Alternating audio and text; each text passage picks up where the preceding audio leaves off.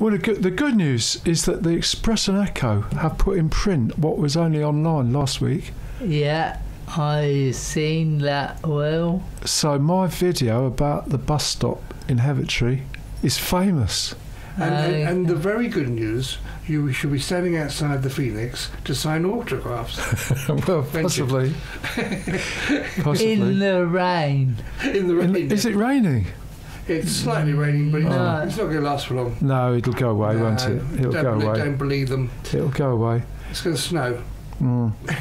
Yeah, so no, it was a very good article. It's been updated. The notice from the actual disgruntled of Heavitree is included, every word of the extra notice that appeared on the bus stop. Okay. And there's a statement from StageCoach that they mean well. They've got this plan of doing notices which show all the timetabling, and they respond to feedback, they say. They haven't explained what they're going to do with the posters to change them, but maybe that will happen. Put them lower down. Well, that would be the answer, wouldn't it? Or if they've only... You see, I think if they've only got one route per poster, they could have a different design. Software can cope with that. Would you think? Yeah. I would have thought so. But I raved on about this in the drama show, so I'm going to try and work these things into a play or into fiction, or maybe we're going off into fiction, because we started talking about voice interfaces. Is that fantasy or is that quite realistic?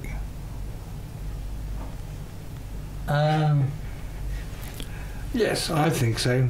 I'm waiting for the gap to launch off, but Chris was about to speak, so I was being courteous.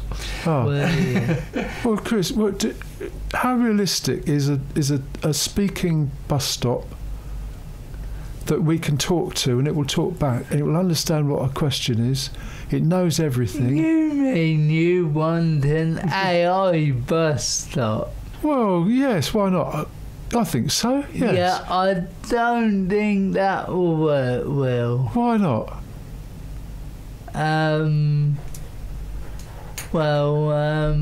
don't think StageCoach have got the money to invest. Well, it would be a wonderful thing, though, wouldn't it? It would. I've got the answer to it. You go, you send Chris, okay, to a bus stop with a megaphone. With a megaphone? A megaphone, and he can shout out the times and which platform it is, and do you have to hook onto the back of the bus or whatever. JD, it's a bus stop. That's okay. So buses don't stop at platforms. Well, they should do. If it's a bus stop, you must be stopping the bus.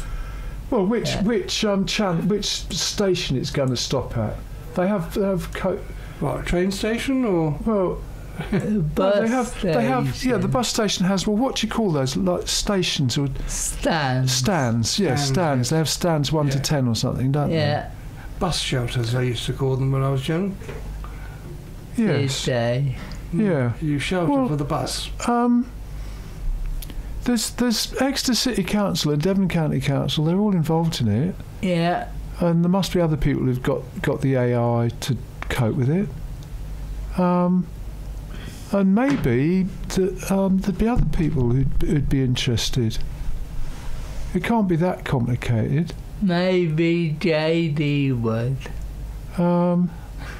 But that's not a bad idea. No, weren't you impressed with the talking bus? Well, I was, Chris. I'm going to play a recording because we went there, you and I with John, but I only had my Doro phone and it didn't get a very good sound. And you and John were talking over the bus stop as well. So I went back and recorded it just the bus stop. Okay. So shall I play that? I'm going to put all the microphones down so you can hear it. Okay. And then I'm going to play it. This is stand 1. The time is 15:05. Service 7. Destination at 15:45. Service 7. Destination at 16:45. So, Will, Yes. did you catch the number 7 bus? No, I didn't, Chris. But And where did it go? it was going to Totnes, but it didn't know that, did it? It didn't seem to know. It had a gap where the destination should be. But you were interested in those because some of those buses stop at Countess Weir on the way out. Is that right? They do. So that's very secret knowledge that not many people realise. No, I think everyone realised it, that buses have to stop en route.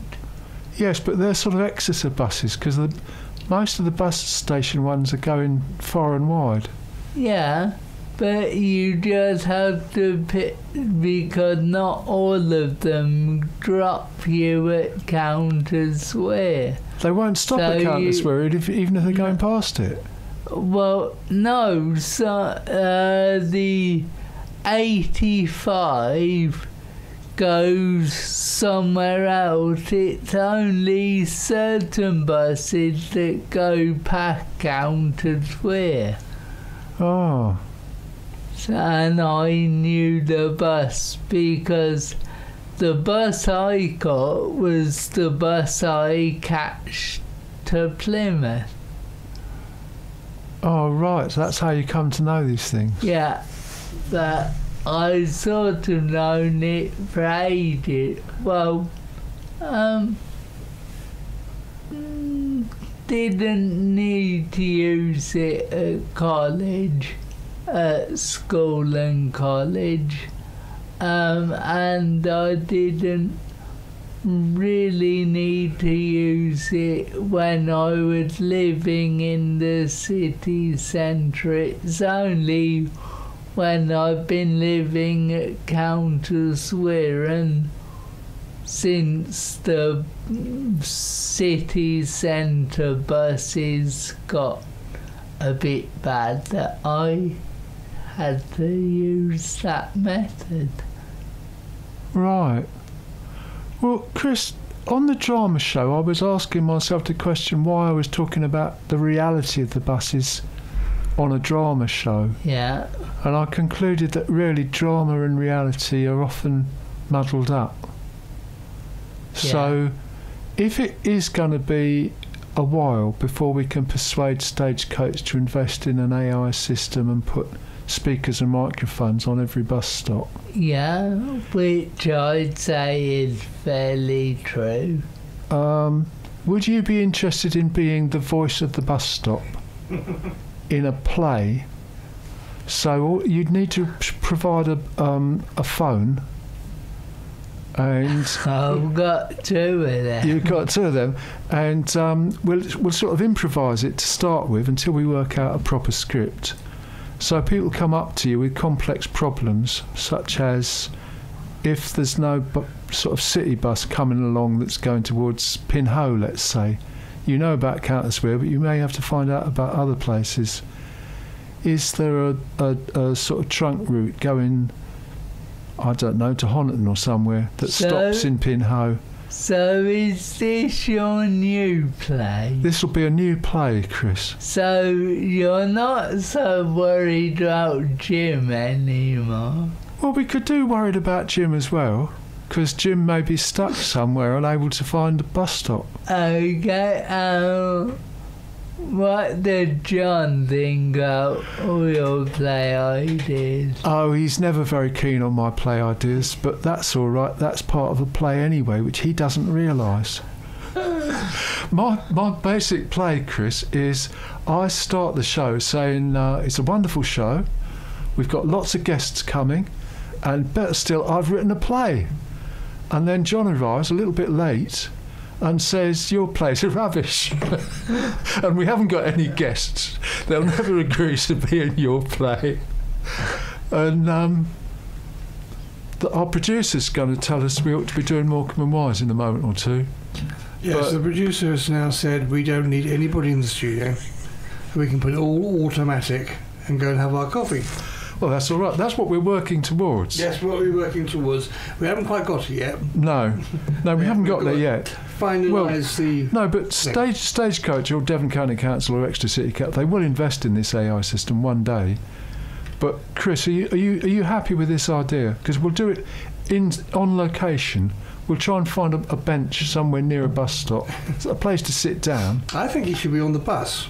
You should be on the bus. Yes, on the bus, and we stick him in the corner, and he can do all the voiceovers there.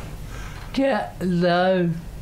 So how does that help someone that's at the bus stop? Yeah, I think it's... You have a thing called a loudspeaker on the outside, and it shouts very loudly, "Bus is coming!" and Chris is on the bus. I don't know. Yeah, well, I think your idea better. Of being at a bus stop. Yeah. So people can ask you questions, and within a few minutes, thanks to your phone, you'll be able to tell them and answer. Yeah. I think that's pretty good. Okay. You won't be in any personal danger, Chris, but I have to tell you that John's remark, when I explained all this to him yesterday, was that the bus stops might be vandalised if people realised there was a mobile phone hidden inside them. But I don't think that would happen, because it would all be components, wouldn't it? There wouldn't be all the AI. So I might get vandalised. So you want me to get... I see where this is going. Will want me to get vandalised so he can take over this show. No, Chris, so he can have a bit more fun again. No, Chris, I've got quite enough to do, thank you very much. No, in the play, it's only a play. I just think the play's got to reflect all the issues which different people have raised in reality. So John, having raised this topic, I don't think it's realistic, because if you look at the bus stand in the bus station, the speaker's just in the top of it, isn't it? It's not easily accessed. You'd have to take the whole thing apart to get the speakers out, and the microphone would just be like a please open the door in the wall sort of thing. So, and all the processing, all the chips and everything would be at a distance. So I don't think people are going to take it apart. But anyway, Chris, don't worry. The play will be done with lots of protection for you, in broad daylight, in very safe places. Thank you. We'll try and we could find a bus stop somewhere in the middle of the city where there's lots of nice people about, we think. Okay. Though if John would nick him over... No, he didn't say that. He just said he thought that's the sort of thing that might happen. Okay. I reckon John should volunteer for this job. Okay. Well, we'll try. What we'll do. We'll test out several people. We'll do, what do they call them? Rehearsals? No, auditions. We'll audition you both. Well, we might audition JD, but he's much more likely to be the producer. Yeah. He'll be somewhere in the background. I'll stand on the pavement giving orders. How about that? That sounds very good. Okay. Yes. So that's my role, I think. And just warn Chris if there's any danger. No, don't do that. No, you're not going to bother with that. No, don't bother with that. No, all right. Okay. Well, I'll tell him when the coffee's coming. Right. Oh yes, that's pretty important. Well, if there's anybody listening who's got ideas for this play, featuring Chris Norton as the voice of the bus stop. Yes, I think it should be on a bus. Well, we could do it on a bus as well. We could move on to a bus. Yeah. Move to another bus stop. Yes. And do another version. Anyway, This should be Joss Stone.